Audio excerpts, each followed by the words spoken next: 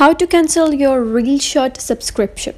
So in this tutorial, I'm going to tell you that how you can cancel your ReelShort subscription. So for that, first of all, come to your setting at the top, click on your Apple ID name. After clicking on that, you'll be redirected to your Apple ID interface. Select the option subscriptions. It will take some time to load. And after that, all of your subscriptions will be displayed over here.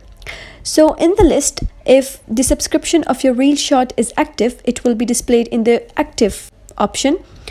If the subscription of your ReelShort is inactive, it will be displayed in the inactive option. So click on your ReelShort, and at the bottom of the screen, it will be written cancel subscription. So all you have to do is click on cancel subscription. It will tell you about your date of expiry. So the date can be immediately or even after your canceling subscription date. So just click on confirm.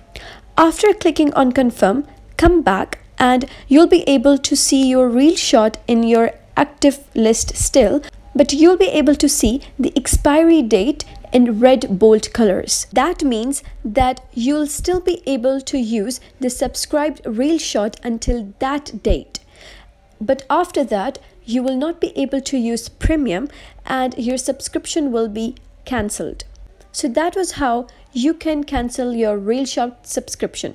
If you found this video helpful, give it a thumbs up and don't forget to subscribe.